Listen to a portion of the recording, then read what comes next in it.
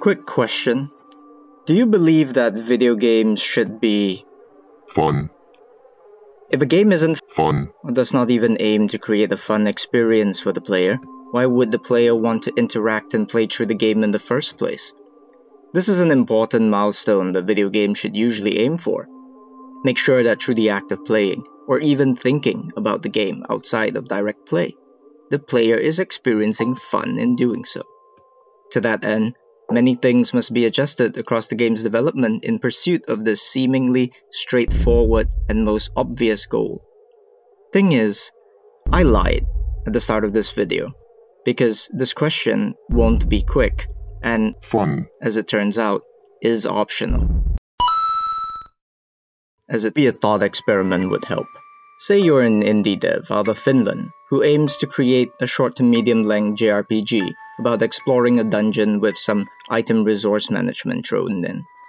Which means you're working mostly solo in this creative endeavor of yours, in charge of handling the art direction and making of visual assets.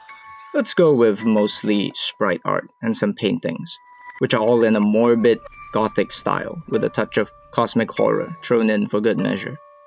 The writing, crafting the plot, world, and characters to serve the narrative, aiming to create this sense of trepidation or discomfort, where everything feels like a thick layer of grime and rot has set in.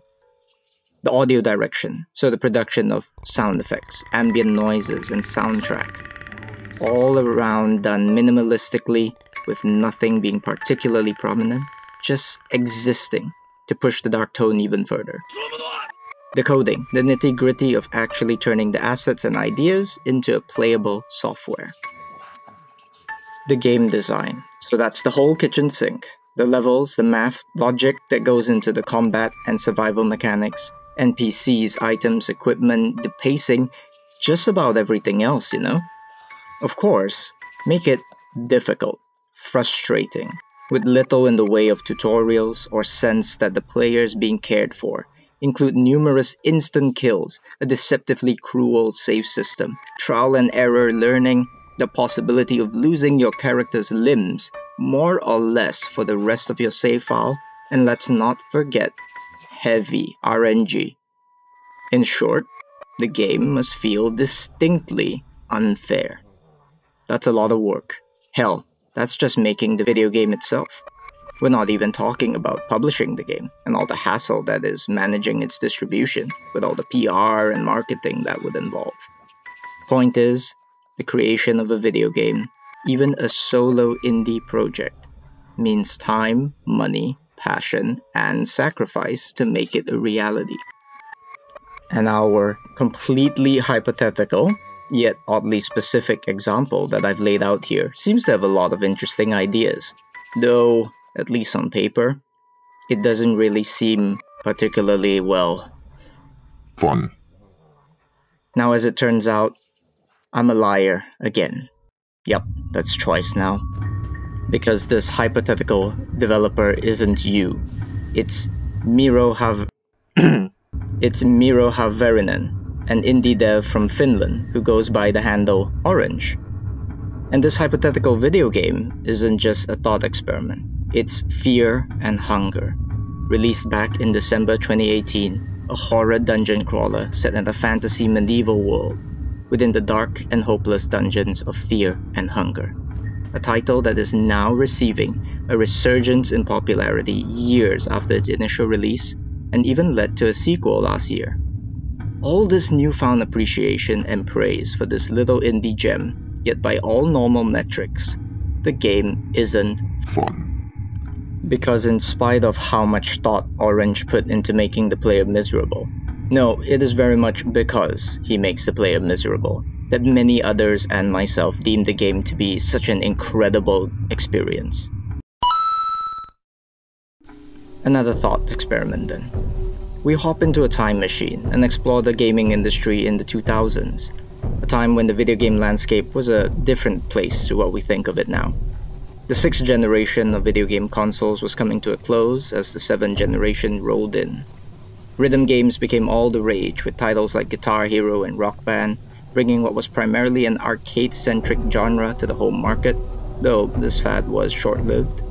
The infamous hot coffee mod controversy came and went, and World of Warcraft crashed onto the scene like the Horde.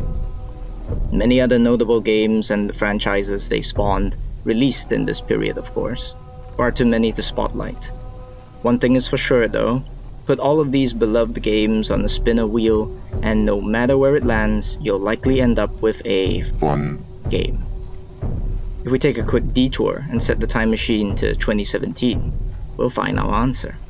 Because it's just like Reggie Fils-Aimé said. If it's not fun, why bother? Okay, we've turned our time machine's dial back to the 2000s now, but at the tail end of it. The year is 2009, and here we find Joseph Cassano, a passionate game developer from Canada who was working on his very own indie game project. Cassano would eventually go on to become a game developer working within the AAA video game industry to this very day, but at this point in his life, working on a video game entirely solo.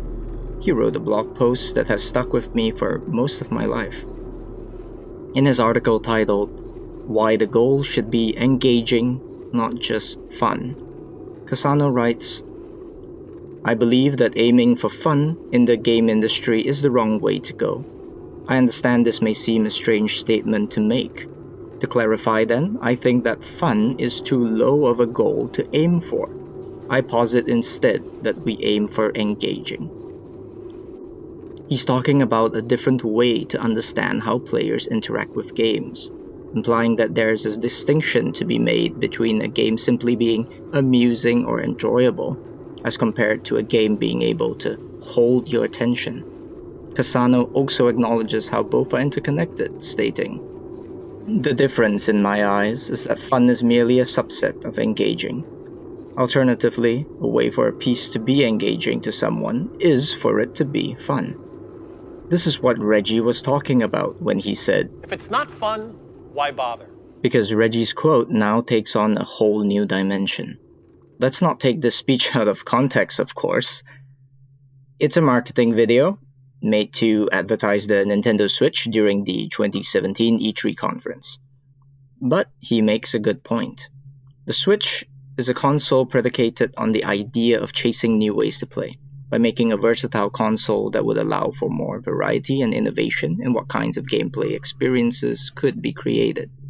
Reggie's speech isn't really about fun, it's about engagement. Seeing the challenges or expectations a game asks of you, then tackling them head-on, win or lose. Because after all, if it's not fun, why bother? It's not always about having fun. Because there's more to a gaming experience than just fun itself. It's a journey. If fun is always the goal, so much design space is simply left on the table. Cassano continues, "I have heard too many people discuss the right way to make games. I posit there is no right way.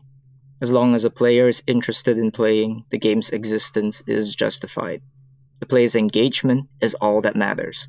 And there are many more ways to engage than just by fun, as ridiculous as that may sound to some." The core of his argument is this. Video games, unlike most mediums of expression, more often than not use the subset of fun as the primary means of engagement instead of any other subset, be it to unsettle via beauty or through abstract means, as some examples. Despite the fact that there are more subsets of engaging to speak of, it is these specific unsettling things I wish to discuss the most. This is due to the fact that I think they are really the farthest things from fun one can get, but they are still engaging. The most obvious frame of reference is horror, which relies the most strongly on this subset of engagement, to scare, to unsettle, to create discomfort, all of which contribute to the overall feeling of this genre. Fun simply isn't a major concern in the formulation of horror. But let's set aside genre for a moment. Consider this. There's no point to focus on fun if the goal is to make the audience feel something else, isn't there? That's enough time travel for now, I think. What have we learned from our little trip? Video game design often prioritizes fun, which limits the range of experiences offered to a player. So what makes games that go against this norm so different? Have you ever watched a film like Hereditary, or viewed a piece of artwork like The Face of War, and thought to yourself, that was unfair.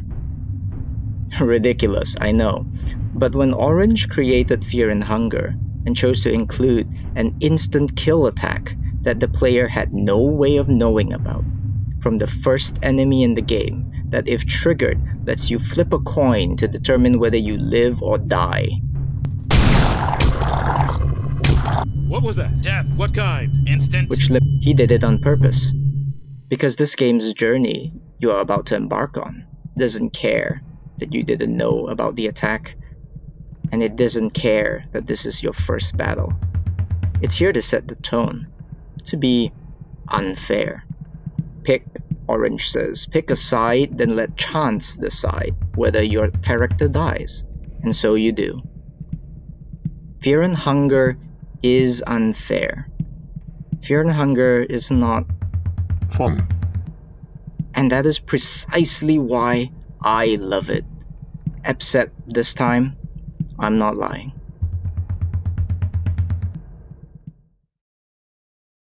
The game is fun. The game is a battle. If it's not fun, why bother? If it's not a battle, where's the fun? It's a test that you pass or a quest that you fail. A race against time. Fun and battle always locked together. But the game is also something else. It's a journey, a passport to new worlds, maybe even an Odyssey. A look, a feel, an exploration. Close your focus and open your mind. But in the end, it's not just where you can take your game. It's where your game can take you. So let's go.